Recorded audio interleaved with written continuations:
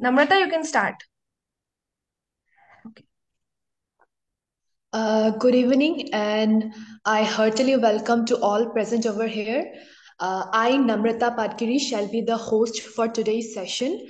So here I am with another webinar session on community health with Enajori. So first of all, I would like to give a brief introduction about Enajori. So Enajori, as the name suggests, its literal meaning is the bond of love. Milindatta is the founder of Enajori, and it is his unconditional love for his native land which brought him back from USA to Assam again to work on a non-profitable organization which engages and promotes various initiatives such as uh, leadership skills, striving for social change, and also building entrepreneurship capabilities among the people living in Northeast India. So, for the couple of months, we have been in engagement with various speakers from different regions of Northeast India, and we have sort of tried to create awareness among the people about certain very significant and important topics of today's generation, of today's present day. So, coming back to today's session, uh, I would like to tell you today's topic of discussion. It's a talk on it's a talk on addictive disorders. So here today we have our guest among us. His name is Dr. Dhurbajyoti Bhuyan. He is an associate professor of psychiatry in Assam Medical College and Hospital in Dibrugarh. He has primary interests in mental health, anxiety, depression, and behavioral disorders of childhood adolescence. He also loves helping people towards their optimal mental health. And he has been awarded with awards such as Dr. Bhimrao Ambedkar Award in 2019, then Best Young Faculty Award in 2018, and then Vikas AwarlaAward in 2017. So, welcome, sir, to today's session. And now I would like you to take over the screen. Please, sir. Okay, thank you so much. So at the outset, I must thank the organizers for giving me the opportunity to share my thoughts about addictive disorders. But before I start, let me give a very honest disclaimer that being a psychiatrist and being a doctor, doctors are usually the most boring creature on the earth. So probably you will have to bear with my boring kind of deliberation for half an hour or so. So please bear with me.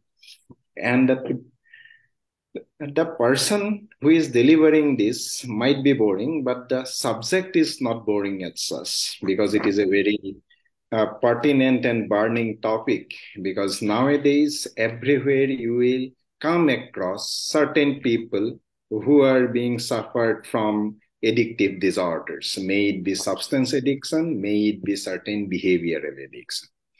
Now, let me make the things very clear that what is addiction or behavioral addiction or chemical addiction? We in general call it as dependence actually.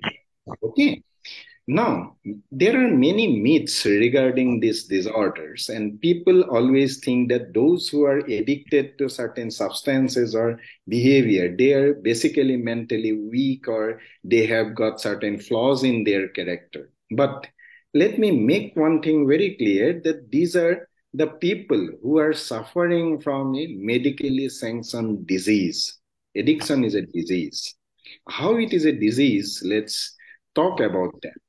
See, every one of us have got our own interest, own likings, own dislikings, and these are being controlled by our brain.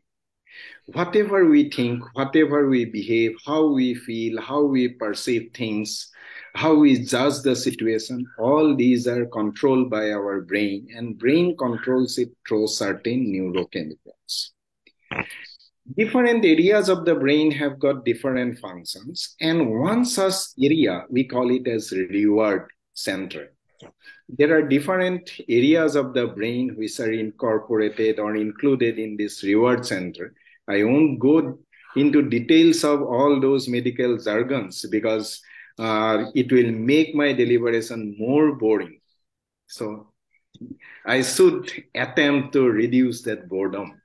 So whatever we like it, that suppose you are fond of music, then whenever you listen to music, your reward center is stimulated and neurochemical is secreted from that area. And this neurotransmitter, we call it as dopamine. Suppose you are fond of certain foods or certain kind of cinemas, and when you are into that, your reward center will be stimulated and you will enjoy it.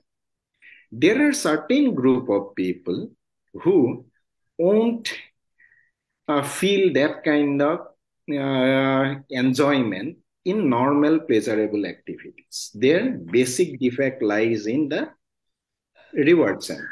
So what happens? So when they take these substances or any kind of behavior such as taking his or her mobile phone and playing games, these will stimulate his or her reward center, and as a result of which there will be excess secretion of dopamine, and that will give them the pleasure, and different areas of the brain will remember this event, that if that person is looking at or doing that activity, it is producing some amount of pleasure.